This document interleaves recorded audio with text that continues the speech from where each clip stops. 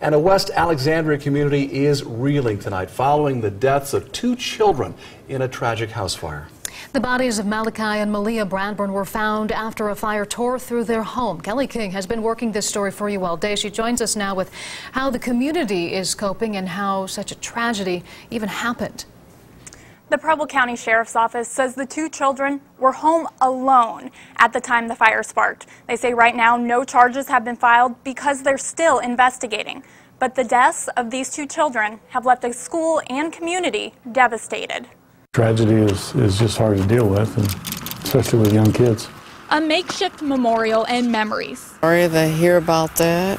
Wish it didn't happen. And a community in shock. Someone dying in a fire should never happen.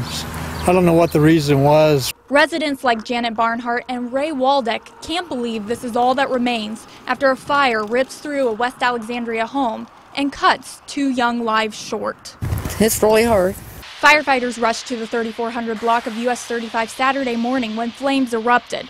But fire had overtaken the home, and Malia and Malachi Bradburn were killed. The 2 attended Twin Valley Elementary School, Malia a 4th grader, and Malachi in 3rd. Superintendent Clinton Moore was shaken by the news. It's a real killer. You know, it's just something that really is, it's just gut-wrenching. The school brought in grief counselors, not only for the students, but also the staff. And it's just something that basically you hope that you never have to do it, but in reality, in the world that we live in, death happens, and grief is a part of that. Barnhart says she has 2 children who go to Twin Valley, 1 in 2nd and 1 in 6th. She says she's prepared to talk with them about the loss. Wait until they come to me. I'm not going to say nothing. Just wait for them to come to me, and then I sit down and talk to them. For now, the school as well as the community is banding together to keep their memories alive as they try to move forward. Could be anybody's kids, our kids, anybody's. It's just that, you know, they're a part, you know, basically of this family that we call, you know, Twin Valley South.